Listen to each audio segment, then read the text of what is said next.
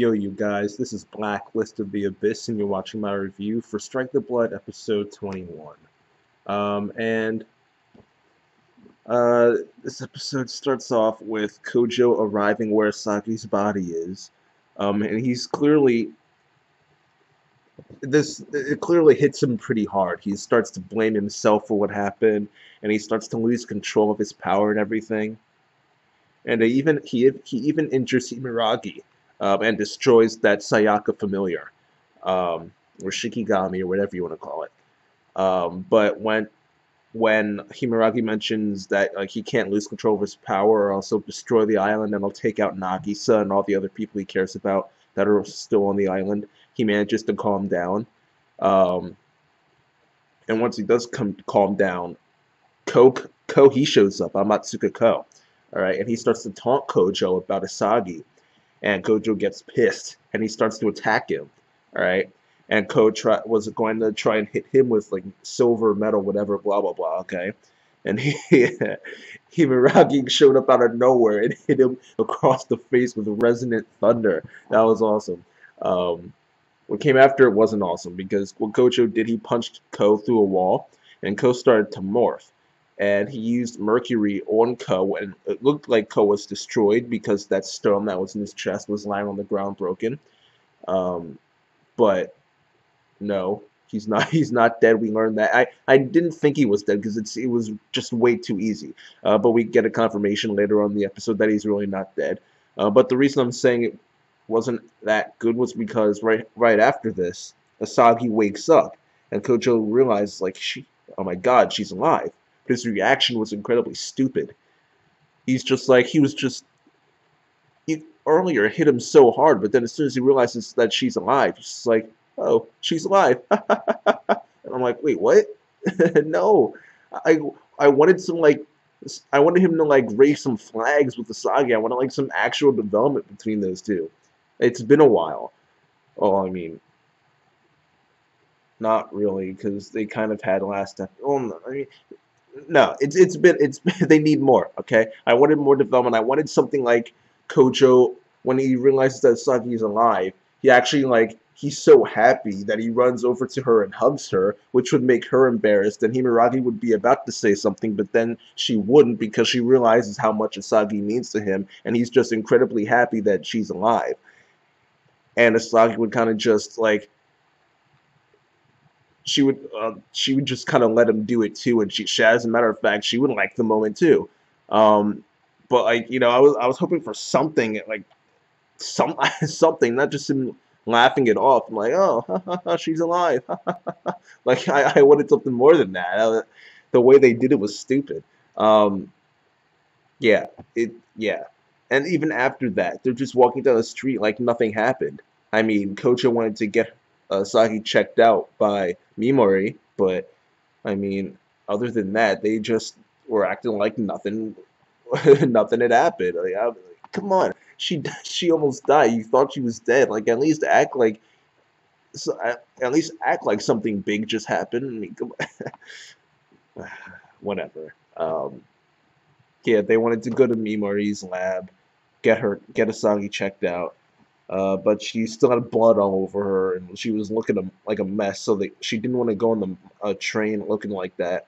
So they stopped by Kojo's house. Himiragi didn't. Himiragi was separated from them there. They went to Kojo's house. Nagisa left to go get milk. Asagi went to go take a shower, but she gets taken over by Nina Adelard, and you can see the part of the hardcore is embedded in her chest. And she walks out in front of Kojo naked, which was actually pretty funny. And once Kojo starts to have one of his vampiric reactions, and she realizes oh, I should probably do something. She uses alchemy on the plants in the vase in order to make silk and cover herself up. I mean, not really. I mean, she's not 100% covered up, but I guess it's better than, well, not better, because as a guy, I'm sure most guys probably wouldn't prefer her to be covered up, but whatever. The point is that she kind of covers herself up, not completely, but more so than she was before, at least. Her hair, more than just her hair. And she starts to talk to Kojo. She mentions how the hardcore is pretty much her body, and it's used to control the Wiseman's blood, which is like her soul. And her body, the hardcore, was contaminated by the dummy core. And she can tell that Ko is still alive because the dummy core is still moving. The Wiseman's blood is still moving. So that acts as proof that Ko is still alive. How, I don't know, but who really cares? I'll just accept it. Whatever. It's strike the blood logic. All right. It's the alchemist's return logic. That's what it is. It's the logic of this arc. Okay. Whatever.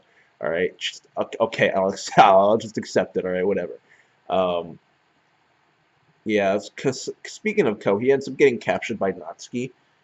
Um, apparently, Lafomia wanted her to capture him since he's after Canon and all.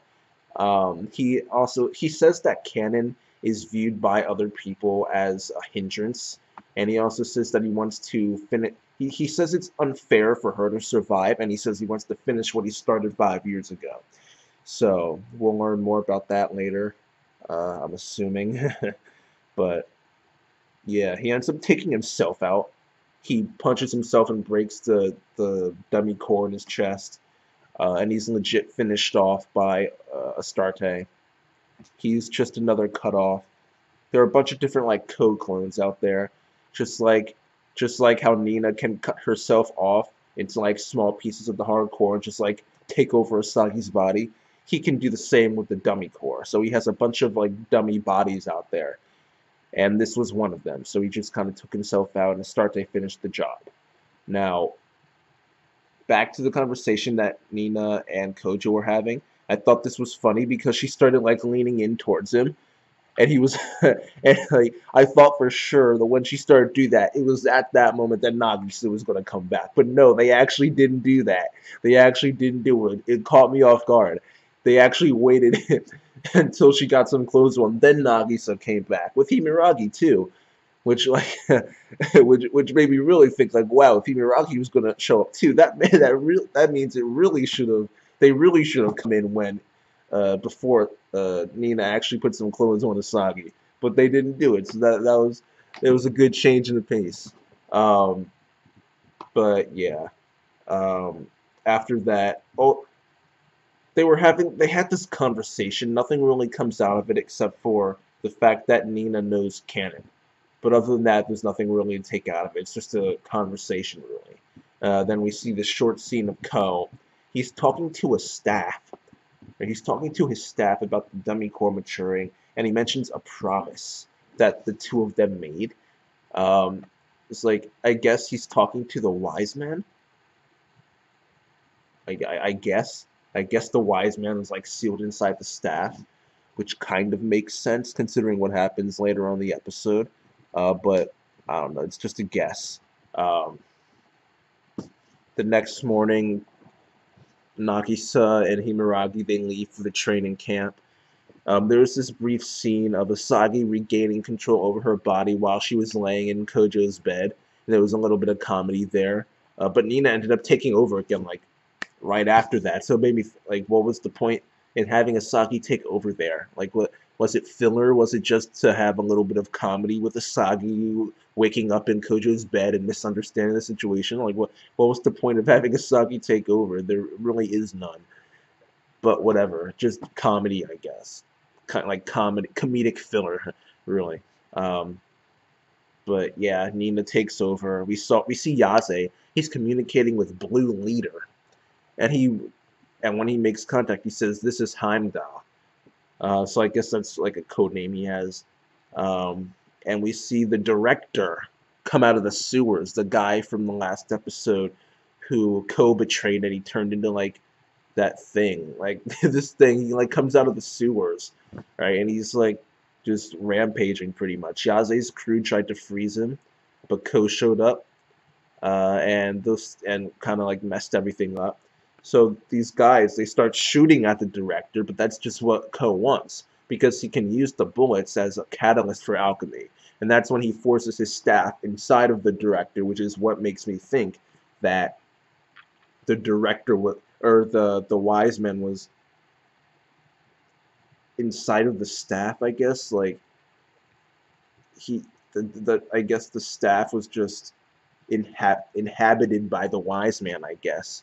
Um, Kojo and Nina end up showing up, and the place is like destroyed because a bunch of charged particle beams were shot everywhere. Okay. And Nina starts talking about how the wise man was awakened because of what Ko did.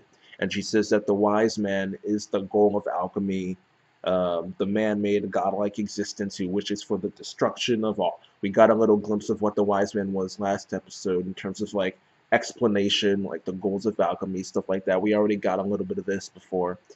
Um, but yeah, the episode ends with a short scene of the girls on their way to the training camp. Uh, they're playing Go Fish or some kind of card game. It doesn't really matter. Nothing in this scene really matters except for the ending where this thing is approaching them. And to be honest, there's only really three things it could possibly be. It's either the director, who somehow made it all the way over there in that short period of time. It's either Ko or one of his cutoffs, which I also doubt, or it's the wise man going after canon, which is what I'm leaning towards. Since the wise man is some man-made, like godlike existence, it wouldn't surprise me that it can cover long distances in a short period of time. So that's what I'm leaning towards. But that's pretty much it for the episode. Next, in the preview for the next week, it seemed like Kojo was gonna die. Like you hear Himeragi saying like, "Oh, Senpai, weren't you supposed to be immortal? Like, how could you do this? Like, blah blah blah." So it makes it seem like Kojo, something's gonna happen to Kojo. But like, when has there been an episode where something hasn't happened to Kojo? Like, seriously. But yeah, that's pretty much it for the episode.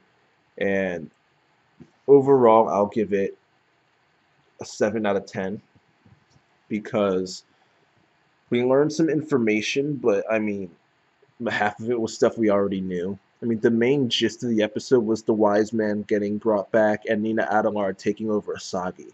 That was pretty much it. Like, I mean, those aren't exactly small things, but still, I mean, it's pretty much it. So I'll give this episode a 7 out of 10, and that's it. Rate, comment, subscribe, and I'll see you guys next time.